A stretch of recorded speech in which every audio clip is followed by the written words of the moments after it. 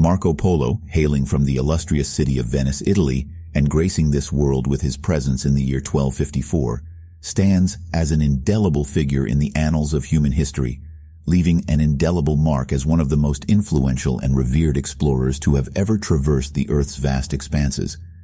The individual in question, driven by an intrepid disposition, unwavering determination, and an insatiable thirst for cultural knowledge, embarked upon a truly extraordinary odyssey spanning a span of 24 years throughout the vast continent of Asia. This momentous expedition played a pivotal role in profoundly influencing the global comprehension of a multitude of distinct cultures and civilizations. The present discourse endeavors to delve into the life, journey, and impacts of the esteemed Marco Polo, a man whose extensive travels undeniably played a pivotal role in shaping the trajectory towards the globalized world we presently inhabit. The commencement of Marco Polo's expedition transpired in the company of his esteemed progenitor, Niccolo, and his esteemed avuncular figure, Maffeo, both of whom were esteemed purveyors of trade, having previously embarked upon ventures that extended as far as the illustrious land of China. In the year 1271, a youthful Marco Polo, at the tender age of 17, commenced his illustrious expedition alongside his esteemed progenitor and avuncular figure. Together, they embarked upon a momentous odyssey, navigating the ancient overland pathways that presently constitute the renowned Silk Road. The protagonist's expedition, replete with enigmatic perils and captivating allure, traversed the expanse of the Middle East, surmounted the unforgiving Gobi Desert, and arrived at the epicenter of Asia. The intended location of their journey was the esteemed court of Kublai Khan, the illustrious Mongol emperor, who, in his wisdom, had graciously dispatched a formal entreaty to the esteemed pontiff, beseeching for the presence of precisely 100 erudite Christian scholars to grace his court with their intellectual prowess. Regrettably, the aforementioned individuals failed to procure the anticipated scholars. However, it is worth noting that they did manage to acquire a wealth of invaluable knowledge, alongside a sacred substance known as holy oil, which originated from the esteemed city of Jerusalem. The meticulous narratives provided by Marco offer a comprehensive portrayal of their encounter with the illustrious Kublai Khan, wherein the emperor's profound captivation with the Occidental realm and its divergent practices and erudition is vividly illustrated. The narratives authored by Marco Polo offer a remarkably vivid depiction of the extraordinary landscapes, diverse cultural milieu, sophisticated technological advancements, and extravagant affluence prevalent in the eastern regions. The Western world found his narratives regarding China's highly proficient postal system, extensive coal utilization, adoption of paper currency, and diverse multi-ethnic communities to be exceptionally captivating.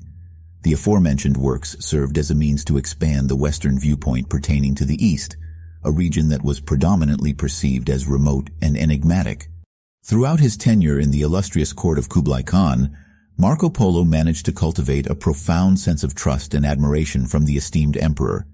The emperor, duly impressed by Marco's exceptional intellectual acumen and profound grasp of cultural nuances, bestowed upon him the esteemed designation of a special envoy.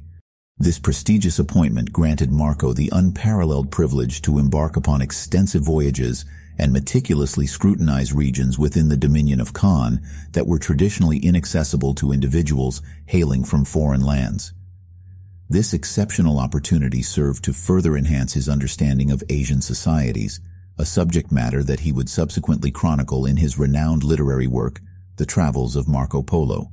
Upon the conclusion of their prolonged sojourn, the esteemed Polos, namely Marco Polo, and his illustrious father, Niccolo Polo, made their triumphant return to the illustrious city of Venice in the year of our Lord 1295.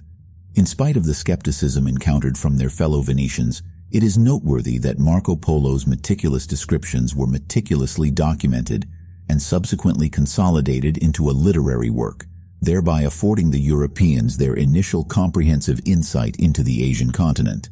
Notwithstanding its initial dismissal as Il Milione, the Million Lies, the aforementioned literary work garnered significant popularity, thereby engendering a heightened curiosity in the relatively uncharted territories of the East, and subsequently instigating numerous exploratory endeavors.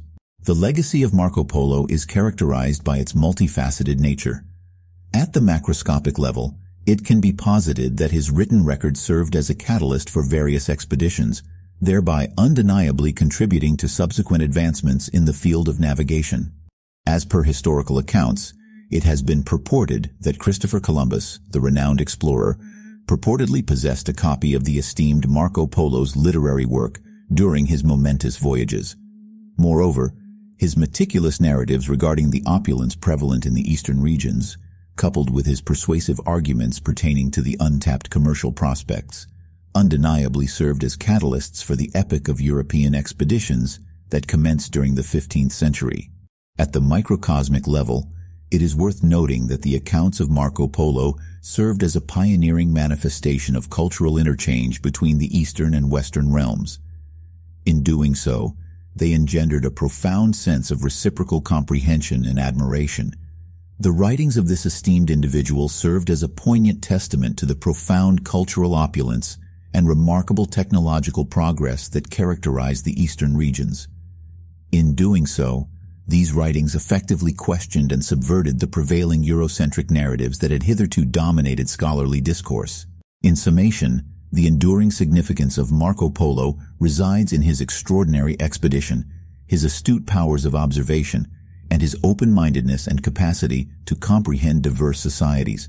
The life of the individual in question serves as a remarkable embodiment of a distinctive cultural nexus between the Eastern and Western hemispheres, thereby substantiating the notion that comprehension, flexibility, and reverence towards diverse cultural milieus can engender mutually beneficial interactions.